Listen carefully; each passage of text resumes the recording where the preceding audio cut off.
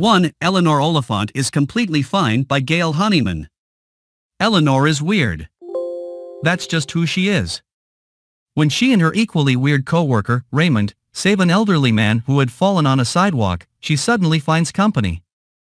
This is a beautiful story that has a quirky imperfect heroine, sure to bring you a bit of light on a dark day. 2. Beartown, a novel by Fredrik Backman. A small town on the brink of non-existence. A junior league hockey league about to make the championships. Beartown explores the hopes that bring a small community together, the secrets that tear it apart, and the courage it takes for an individual to go against the grain.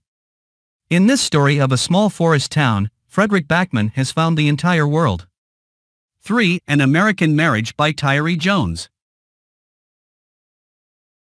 This stirring love story is a profoundly insightful look into the hearts and minds of three people who are at once bound and separated by forces beyond their control.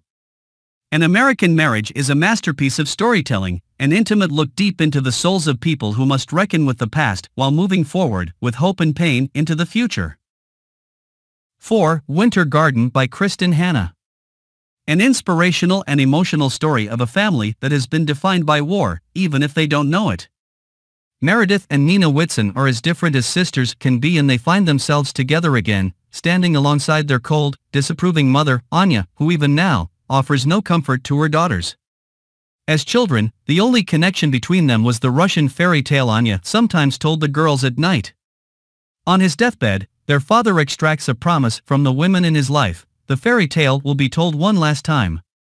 Thus begins an unexpected journey into the truth of Anya's life in war-torn Leningrad, more than 5 decades ago. Alternating between the past and present, Meredith and Nina will finally hear the singular, harrowing story of their mother's life. 5. The Snow Child by Eoin Ivey. Alaska, 1920, a brutal place to homestead, and especially tough for recent arrivals Jack and Mabel. Childless, they are drifting apart, he breaking under the weight of the work of the farm, she crumbling from loneliness and despair. In a moment of levity during the season's first snowfall, they build a child out of snow.